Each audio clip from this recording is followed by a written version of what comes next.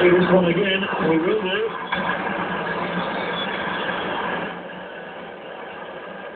Now, this is where he turns, then the shot comes in, and that's where he's given up.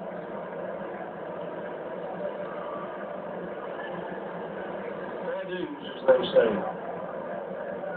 But outside will be relieved that they are not 2 down and already out of the match. Because believe you me, despite the way the game is going, they are still in it with only 1 down. It only takes a second, as the famous former Liverpool manager Bill Shankly once said, to score a goal. Thiago this time. There are 3 forward now, but the final ball didn't get through. It is David Villa still, and he bounces the ball down into the ground and up into the grateful arms of Mohamed Saka this time.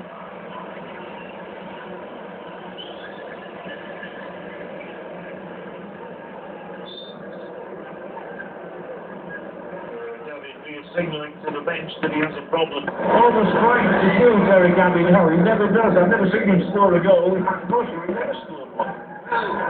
This is useful though. I mean, down at the heart of it, funnily enough. He's on, but the pass didn't get through.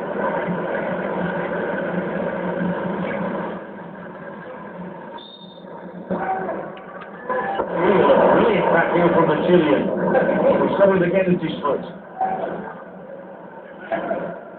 The problem is when one team is just defending, you can run out of ideas. When you think about it, for all their pressure, they've got 1 goal and it was gifted to them. Messi. And again Messi. Trying to show us what he's worth. It was a good ball in. Took an outstretched leg of a defender there to take it to safety for the time being.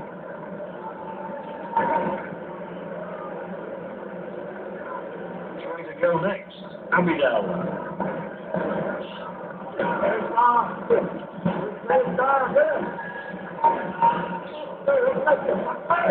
They just can't retain possession at all, those in white shirts. Iniesta's ball, and it was a lovely ball too towards Messi. He was 1 stride away from it. And Al-Sadd 2.5 minutes away from a break they desperately need. Once again they can try to keep that ball away. It's in here, there's so many balls, it's the 2nd goal. And it is superbly struck by the Brazilian Adriano with a fight it's turning out to be for him. 2 for Barcelona, 2 for Adriano. I thought it was an unlikely source in the first goal. It's even unlikely to get a second, but he's done it. Once again for Saki's side, there's the ball away crucially, and just before the break as well. There's a lot to do here, but he's into the area and slapped it across Mohamed Saka. The ball back was good, and the finish was excellent. It's outside Bill, Barcelona 2. Put another way, it's outside. 3 years ago. The Barcelona still have much to do. They've got 2 so far in the bank. And I think we can already say that we're looking forward to Sunday's final, Barcelona and Santos. Surely there's no way back for Al-Sadd. Well, who knows? There goes Trey Turning, just said that. He's gone well, he's put the effort over the bar at the end. All credit to Kader Keita. He managed to hold off Abby down. He got the crowd to its feet, that's for sure. It's a free kick as well. Al-Sadd with 6 seconds in the half remaining. They'll be given the opportunity to take the free kick. Mascherano is asking why the El Salvador official has given the free kick. It's because the end was held up in a rare lapse by Barcelona.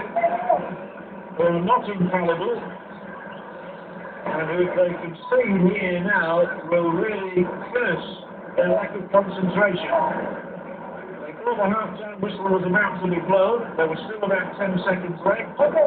Yang was fouled. There was an opportunity here to make Victor Valdez work. Close the whistle. I'm not sure that they know what they're going to do with this. It's an opportunity they didn't expect. There's absolutely no conviction about that free kick at all. Nobody what to do with it. So at the break, Barcelona 2 goals for the good, no goals for Messi. But there have been 2 goals for the fullback Adriano. With all due respect to all people, Guardiola doesn't mind who gets the goals.